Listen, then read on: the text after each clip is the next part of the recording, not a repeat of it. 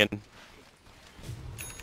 TNC perhaps thinking about going towards the Roshan pit, but they don't have a smoke this time, and OG do have Observer Wars, and they still do not have a Jet. Demon has chosen to invest in Sentry Wards instead, which is lackluster. Oh, they do have a smoke? Yeah, they have a smoke. Okay, I didn't see it. But they're too late. Roshan's starting way too quick. OG's got so much money. The Dire scan on the side.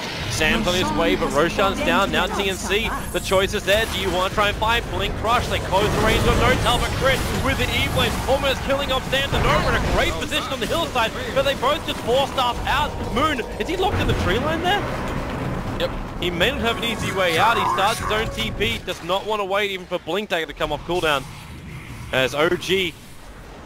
Disruption just on Raven.